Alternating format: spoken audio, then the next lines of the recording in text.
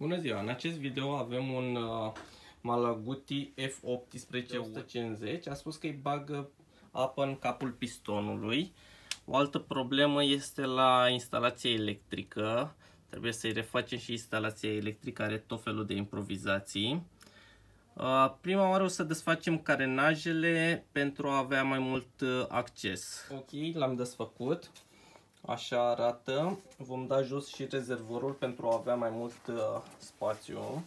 L-am golit în prealabil. Da. Aici este capacul de la chiuloasă. Așa, galeria de admisie. Observați aici improvizațiile de pe instalație.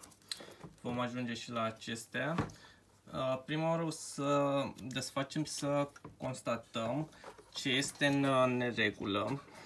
Dacă aveți apă băgată în cap la piston, da, cel mai probabil este să fie garnitura de chiuloasă, dar este posibil și chiuloasa să fie ovalizată, este posibil și să fie crăpată, sunt mai multe variante. Întotdeauna înainte ar fi bine să desfaceți, să constatați și apoi să comandați piesele și să începeți lucrarea. Începem să desfacem. Desfacem prima oară capacul de la chiuloasă. După cum vedeți, la acest motor a mai fost umblat, s-a dat cu mastic. Nu este chiar ok să folosești masticul. De obicei este bine să înlocui toate garniturile, mai ales la motoare mari. Doar dacă vezi ceva în neregulă, atunci folosești masticul. Dacă vezi că este ceva posibil să fie un carter ușor zgâriat sau ceva, atunci folosești masticul, pentru că e posibil ca garnitura singură să nu etanșeze. Dar în caz contrar, cel mai bun este înlocuirea garniturilor. Capacul de la chiuloasă este prins în 4 șuruburi.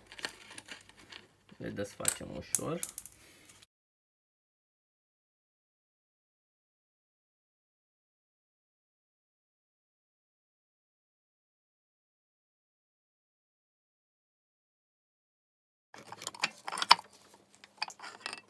Ok.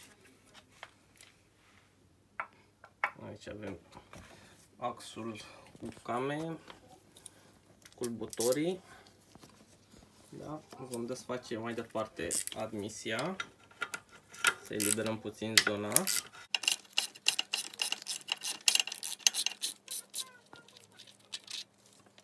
Ok, desfacem și cotul de la filtrul de aer. Da.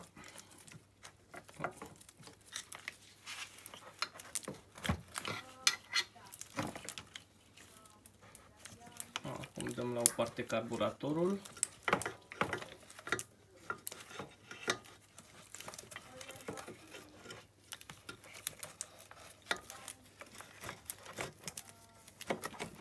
Da, ordinul de aici este dus. Se vede că este mâncat. Trebuie înlocuit. Desfacem mai departe teul acesta de la apă, la sistemul de răcire.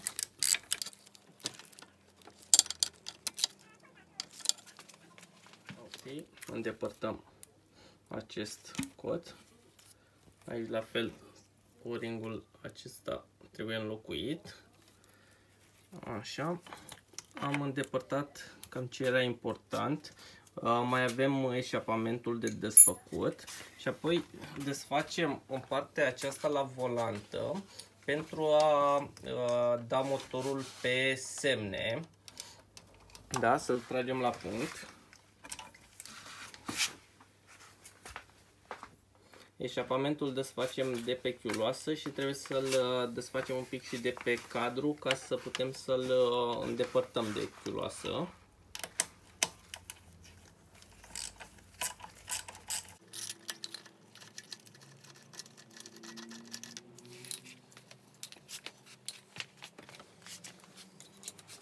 Ok, acum desfacem și suportul.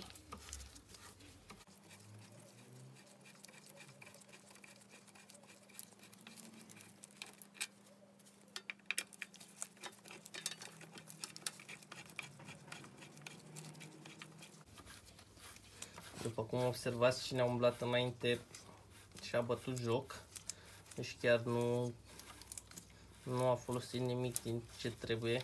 Deci nici măcar un șurub nu l-a desfăcut cum trebuie.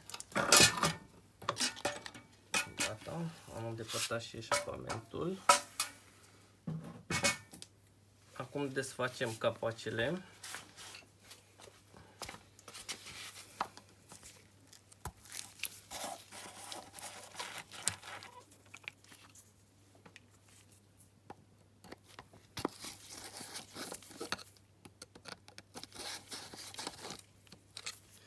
Luăm un clichet și învârtim până când ajungem la semne. Am scos în prealabil bujia ca să se învârtă motorul mai ușor. Să-l dăm la semn. Deci, cu o cheie vom învârti de șurubul de la ambielaj.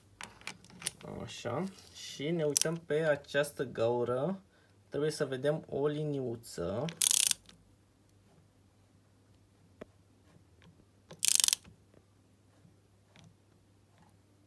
Da, uitați aici. Așa. Ok. Aici este semnul. Da? Deci sunt aliniate. Vedeți, cu această crestătură din capac. Da? Și acum trebuie să fie și pistonul sus. Puteți să verificați și pe partea cealaltă la bujie. De asemenea, pe pinion avem la fel două puncte, da, care ne indică că este la semn. Da, deci acum motorul este în punctul mort. Mai departe putem să desfacem platoul de culbutori, întinzătorul. Mai întâi desfacem întinzătorul.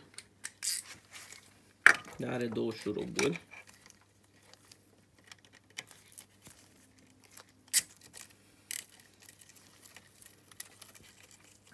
După cum vedeți, și la întinzător este o improvizație, este un alt șurub. Da. Așa.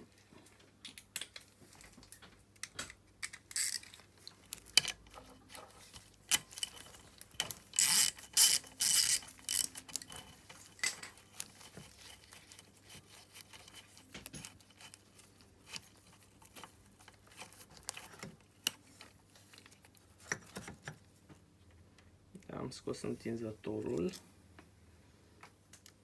Așa. Acum desfacem platoul cu tachieții.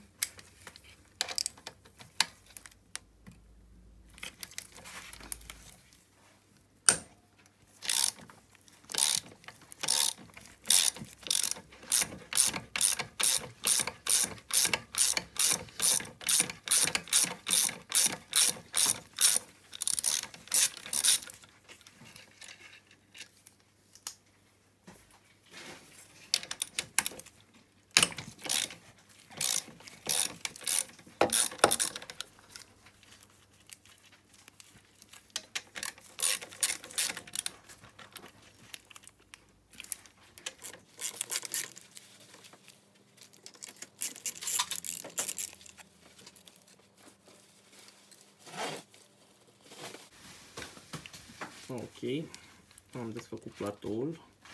Acum trebuie să iasă ușor în sus. Da. Aici este axul, avem ceva grad de uzură.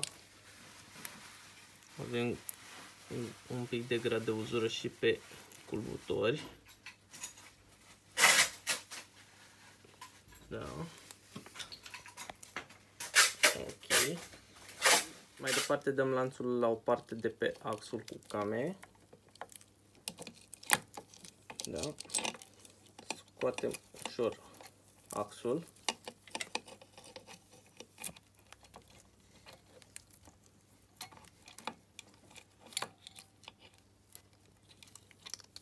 Am îndepărtat ușor lanțul. Avem puțin grad de uzură și aici. Da, deci motorul acesta nu a mers chiar ok la viața lui. A avut ulei prost și cred că a fost și calat.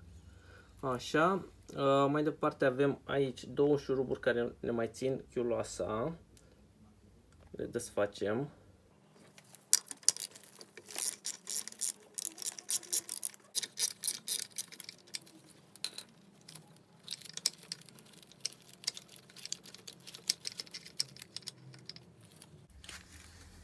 Așa, și acum chiuloasa ar trebui să iasă ușor, dar având în vedere că a fost dat cu mastic, e posibil să fie puțin lipită. Putem să batem ușor cu un ciocan de cauciuc, ușor, stânga-dreapta până când iese.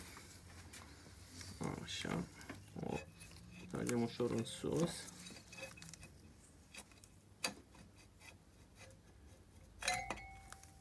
Așa, aceasta este chiuloasa. Da, supapele. Bineînțeles, vom verifica și supapele să vedem dacă închid. Vom examina chiuloasa să vedem dacă este fisurată sau ceva. Am spus, el avea problema că îi băga apa în capul pistonului. Așa, aceasta este garnitura de chiuloasă. Pistonul. Garnitura obligatoriu se schimbă. Deci în niciun caz să nu folosiți garnitura din nou, cum probabil s-a întâmplat. Din cauza aceasta cred că i-a dat și cu mastic. De asemenea, uleiul circulă pe prezon și masticul acesta e posibil să obtureze canalul de la ulei și automat să nu vă urce uleiul la tacheți. Deci aveți mare grijă cu masticul. Masticul nu trebuie folosit, mai ales în exces. Ok, curățăm și revenim. Ok, după ce am desfăcut garnitura de chiuloasă, am observat că avea foarte mult mastic. Deci erau bucăți de mastic foarte multe. Era mastic pus în așa fel încât obturase găurile acestea prin care circulă apa. Din acest motiv vom desface și mai departe. Clientul a spus că ultima oară când i-a umblat un mecanic este acum cam o lună și ceva, două. El a segmentat, i-a pus piston nou, dar având în vedere că apa nu a circulat, este foarte posibil ca să fie calat. De asemenea, mirosul uleiului este unul foarte deranjant. Vom desface și cilindrul să vedem în ce stare este și vom continua cu montajul dacă este ok. Pentru a desface cilindrul, îndepărtăm jos, are un furtun prin care circulă apa și mai este prins cu un șurub de motor. Desfacem și acel șurub.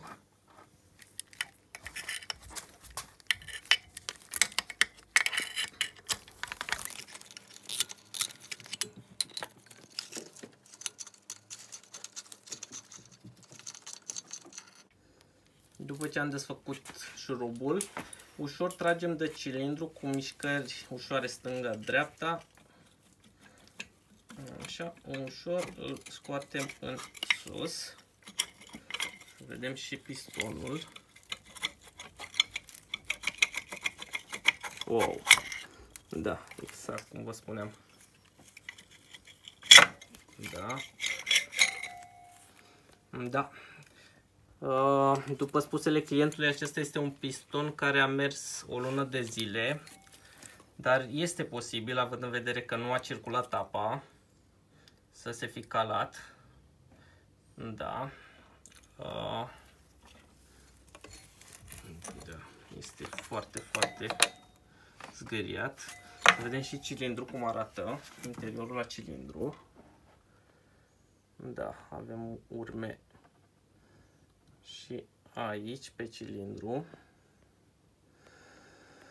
Da, trebuie să luăm legătura cu proprietarul, să vedem ce hotărăște. Setul acesta ar trebui schimbat, rectificat eventual, și alt piston. Deci și cilindru și pistonul sunt varză. Și revenim. Ok. Clientul a spus că nu vrea să investească bani în el, vrea să-l punem la loc, așa cum este. El se pare că pornea. Nu o să mai aibă viață multă, dar dacă așa dorește clientul, el l-a adus la noi decât să-i schimbăm garnitura de chiuloasă. Vom desface garnitura, bineînțeles vom înlocui și garnitura de aici de pe cilindru. Curățăm bine și pistonul și începem montajul. Curățat pistonul, segmenții, cilindrul. Acum vom da cu ulei ca să intre mai ușor pistonul pe cilindru. Vom da cu ulei și pe piston, și pe segmenți, și pe cilindru. Așa. De asemenea vom pune garnitura nouă, bineînțeles. Am curățat carterul, da, de garnitura veche. Am curățat cilindrul de urmele de la garnitura veche. Uleiul este foarte important pentru prima pornire, dar în același timp vă și ajută să intre mai ușor pistonul pe cilindru, să alunece mult mai ușor. Cu toate că nu am schimbat segmenții, tot trebuie să avem grijă să vină închiderile segmenților la 120 de grade, să nu se alinieze. Deci mare atenție când îi băgați. Ok, am pus garnitura. Acum băgăm cilindrul ușor pe prezoane. Ok, ușor cu mișcări stânga-dreapta îl băgăm pe prezoane și îl aducem aproape de piston. Aveți grijă la patină și la lanțul de distribuție.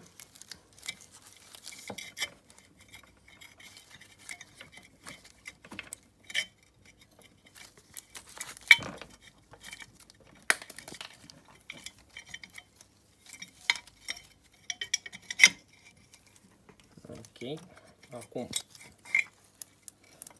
fixăm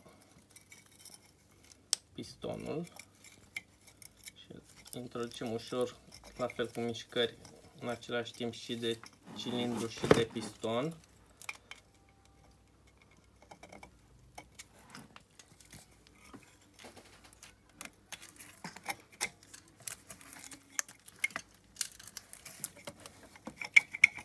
Ok, au intrat toți segmenții. Ușor, la fel, prin mișcări ușoare. Gata, a intrat. Avem grijă la lanț, la patină, să fie la locul lor. Și apoi ușor apropiem cilindrul.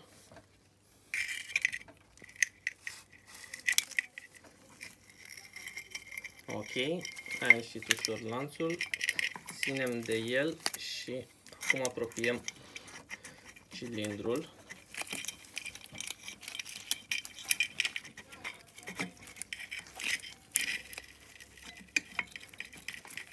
Da. Trebuie să intre bucșile de ghidaj la locul lor. Ok, l-am apropiat. Acum putem să fixăm cilindrul cu șurubul acela.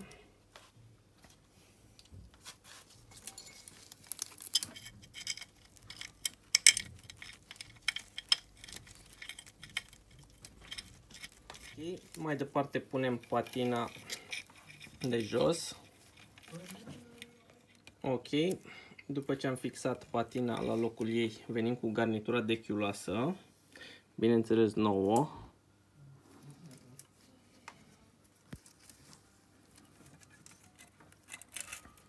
Da, ușor o împingem la locul ei, ținem de lanț de patină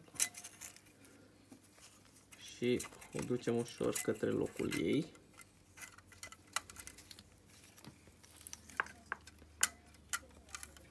Apoi o să venim cu chiuloasa. Toate piesele, bineînțeles, au fost curățate înainte. Da. Acum o punem la locul ei, ușor.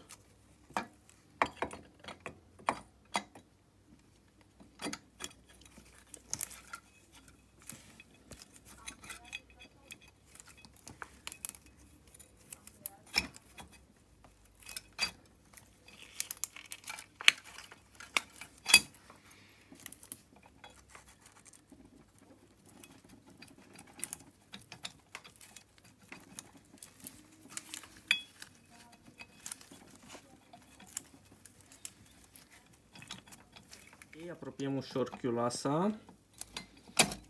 Da, am apropiat la locul ei. Mai departe axul cu came. Deci acesta are aceste două puncte care trebuie să vină paralele cu chiuloasa și punctul acesta mare în sus, deci în partea de sus către fața scuterului. De asemenea, să verificați semnul de pe volantă, să nu cumva să se fi deplasat. Da? Acum ușor punem axul.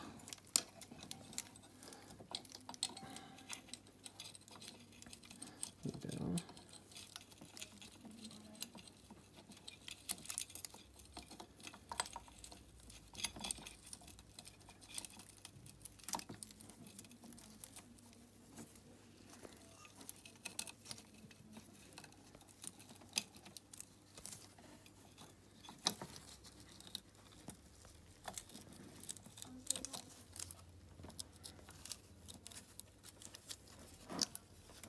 Deci,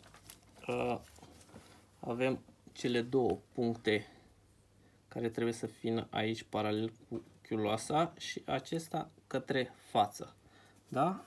Și în același timp semnul de la volantă să fie pe linie.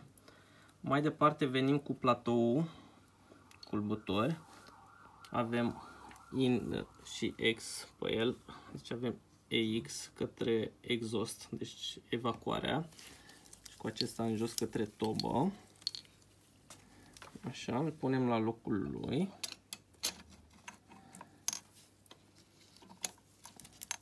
Așa.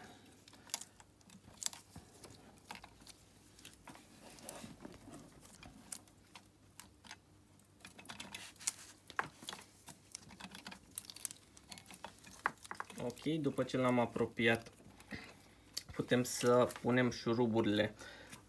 Cele două șuruburi de jos dintre cilindru și chiuloasă, acestea două, și cele 4 de sus, le apropiem și apoi luăm dinamometrica să le strângem. Înainte să le strângeți, să mai verificați încă o dată tot să fie la punct. Nu uitați să punem și întinzătorul. Prima oară punem șuruburile. Apoi vom pune și întinzătorul. Deci, momentan, decât le apropiem, nu le strângem.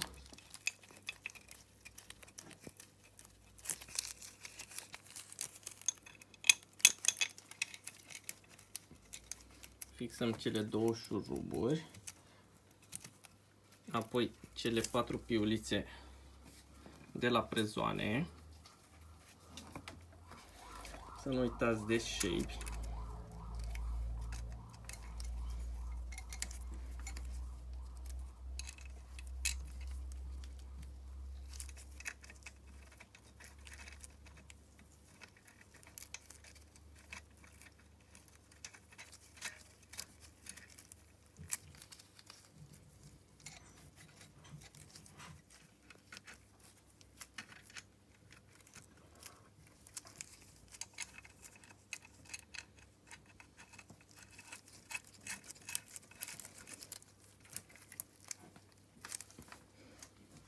Ok, să punem și întinzătorul. Ok, punem și întinzătorul.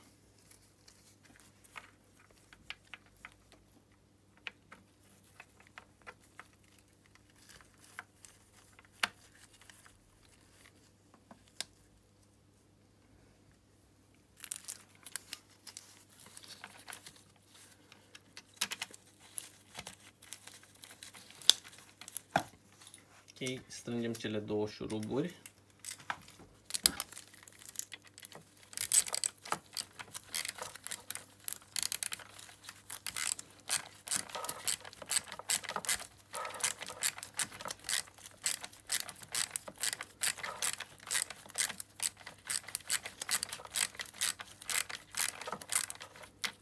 Ok, am strâns întinzătorul. Acum, cu dinamometrica vom strânge cele 4 șuruburi în X, da? De jur împrejur.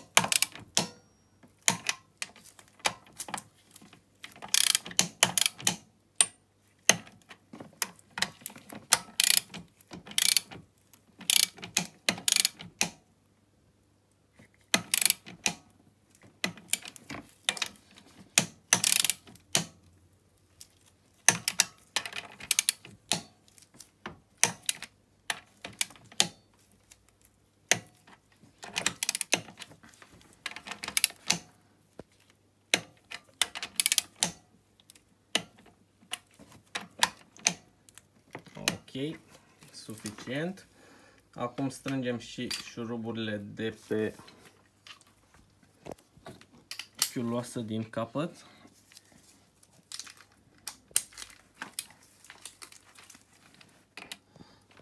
Ok, am strâns toate șuruburile și cele de la chiuloasă și tot. Mai departe vom pune întinzătorul, deci arcul și șurubul.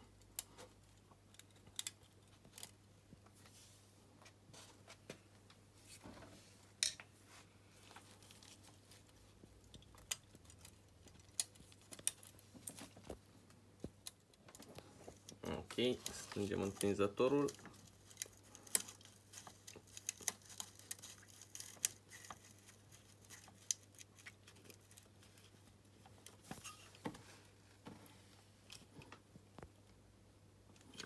Așa.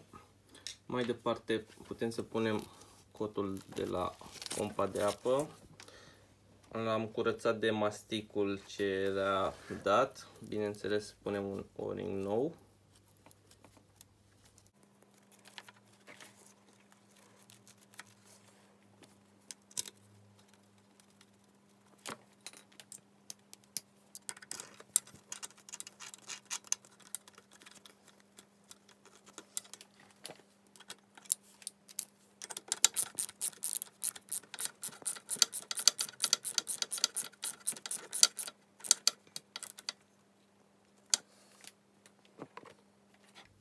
Ok, mai departe galeria de admisie. Împreună cu carburatorul. Aici la fel am curățat, punem un o-ring nou. Ok, mai departe vom regla culbutorii.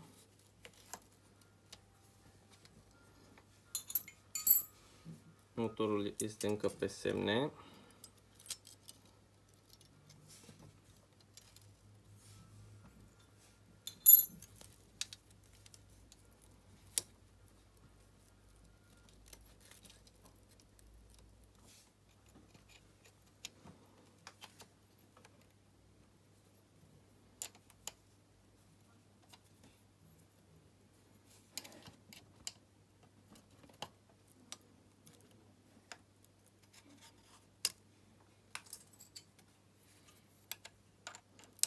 ținem pe poziție și strângem contra piulița.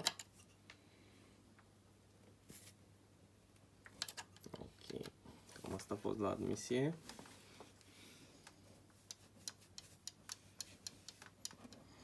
Așa, la fel și la evacuare.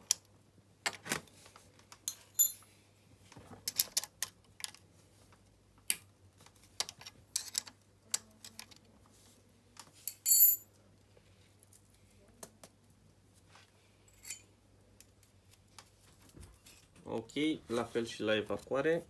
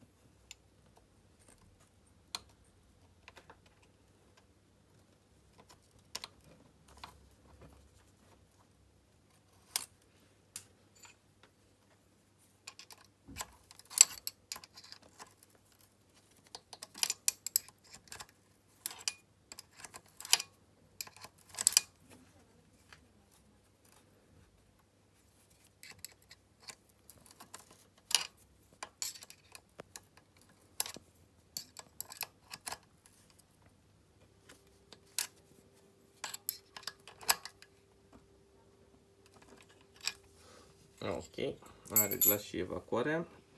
Acum putem să-i punem și capacul de la chiulasă. Bineînțeles, schimbăm și garnitura de acolo. Se poate pierde ulei și pe aici. Ok, am curățat capacul. I-am pus garnitura nouă. Așa, acum îl punem și pe acesta. Îl strângem în cele 4 șuruburi.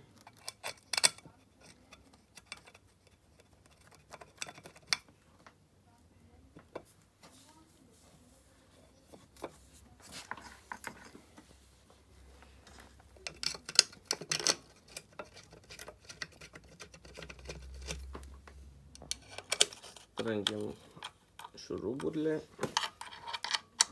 Îi punem și toba.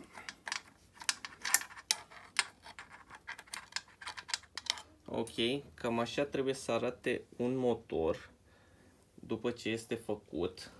Deci nu plin de mastic peste tot. Ați văzut ce se poate întâmpla de la excesul de mastic. Se poate distruge motorul. Deci așa trebuie să arate un motor. Curat, frumos. Folosiți garniturile de la set.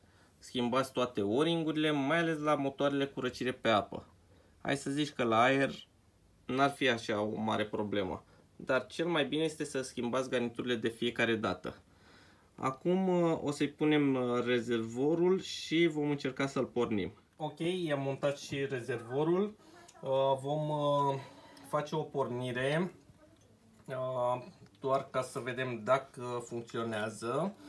Am legat bateria direct la electromotor. Instalația oricum este varză. Vom încerca să-l pornim, să stea un pic la relantiu câteva secunde și apoi îl vom opri și vom curăța și carburatorul și îl vom regla.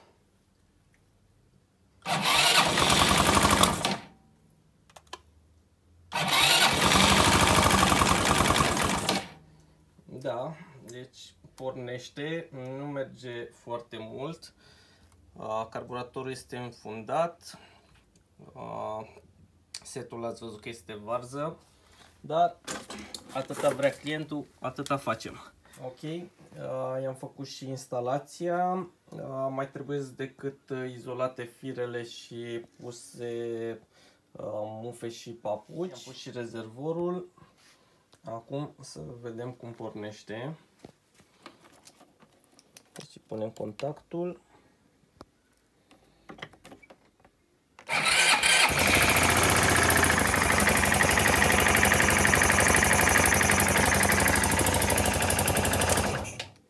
Da, totul este în regulă.